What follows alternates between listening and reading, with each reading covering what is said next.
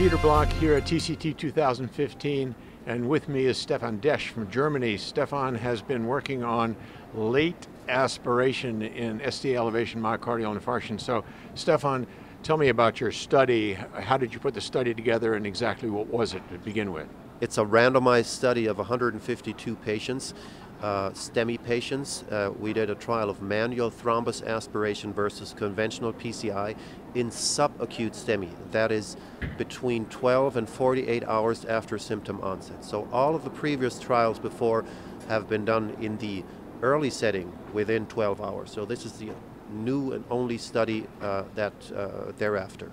Okay, so you did it late. Did you randomize to yes aspiration, no aspiration, or how did you figure it out? Yeah, yes and no.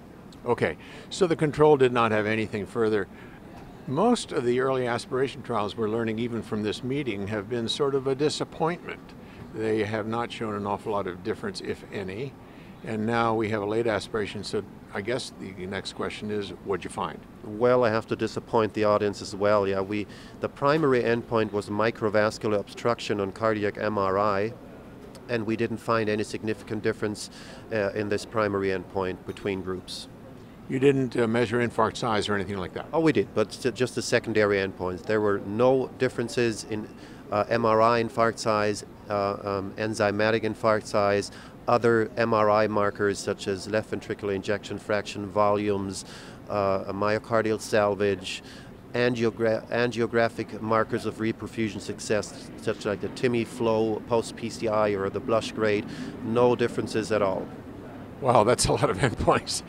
Okay, so let's have a little conversation about this, because one of the important questions that everybody is trying to figure out is, should I just throw away this whole business of aspiration and not even consider it? What are your thoughts on that? Well, you shouldn't. You should keep it in the shelf, because all of the trials we are talking about, including ours, are routine upfront manual thrombus aspiration. And it is still a viable option in the selected patient, occasional patients, as a bailout therapy. So I would suggest you keep it in the shelf, but try to limit it to selected cases. So a selected case, let me give you an example of one that I think might be reasonable. You try to open it either early or late. You are faced with a lot of thrombus burden, put a balloon in, nothing happens, the vessel looks terrible and full of garbage. Would you at that point say this is probably worthwhile, even though the endpoints may not change?